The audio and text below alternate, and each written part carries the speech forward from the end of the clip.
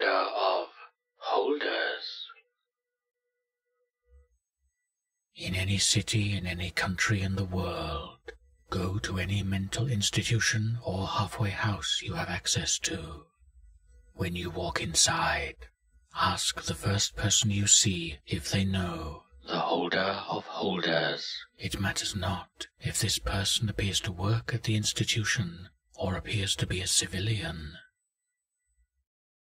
If all expression falls from their face and they begin walking, staring straight ahead, never blinking, follow them.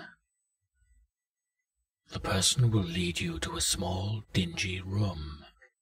The only thing in the room will be a dusty, wooden chair sitting in the exact middle of the room, facing away from the door. If you cannot handle what you are about to experience, leave now. If you dare to proceed, walk in the room. The door will close and lock behind you. When you sit in the chair, all light and warmth will vanish from the room.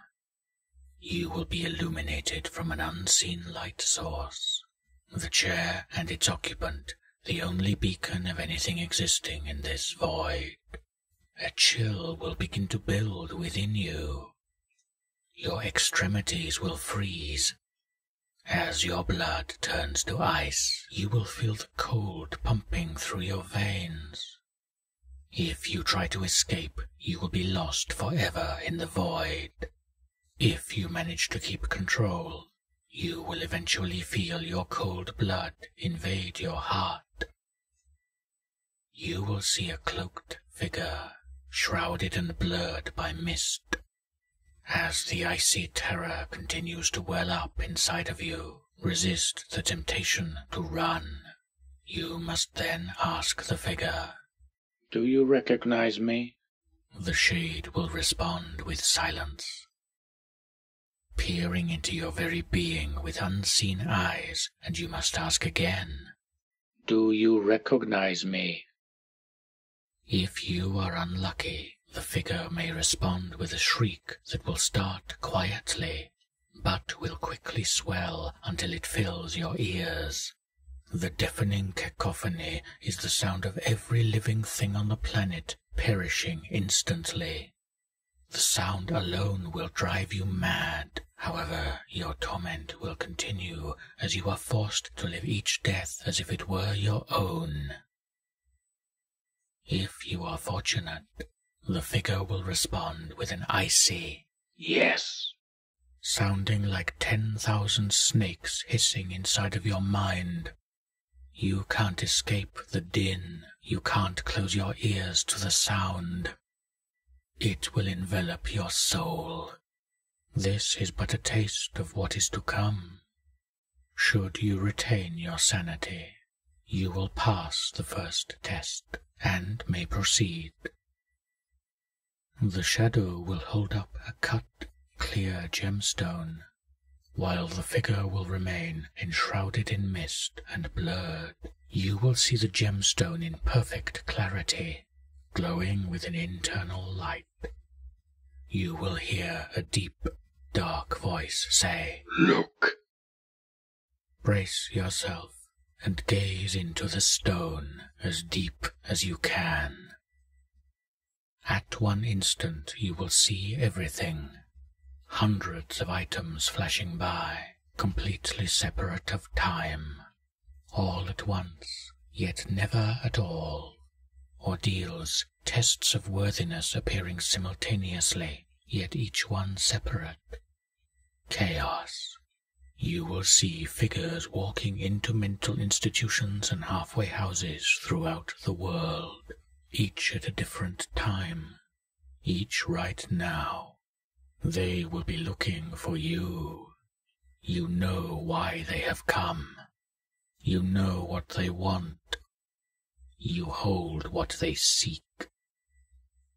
At the same time, at the same instant, as this knowledge is forced into you in a fraction of a second, you will also see a figure sitting on a dusty wooden chair.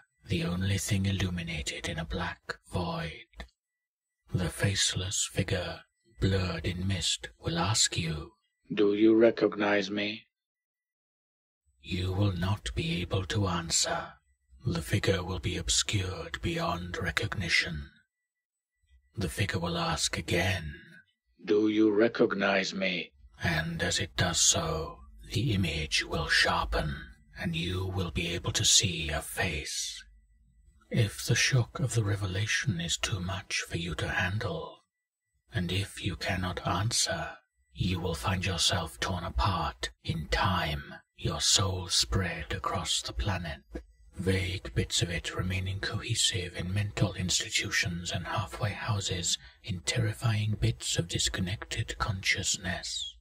If you haven't been driven mad yet, and if you can recognize yourself sitting in the chair, answer yes.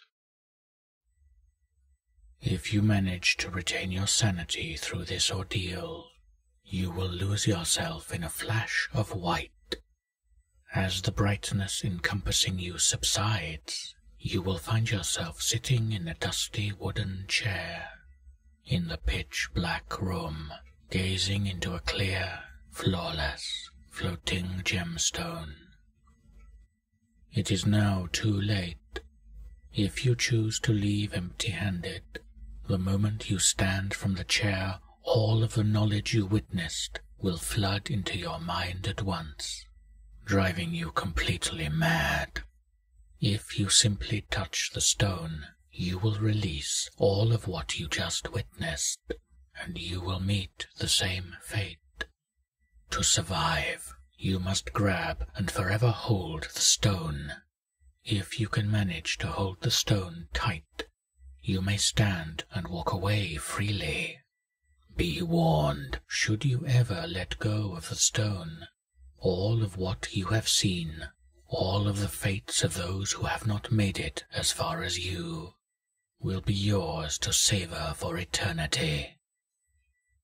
The knowledge of the holders is Object 442 of 538. You know where they are. You know why they are.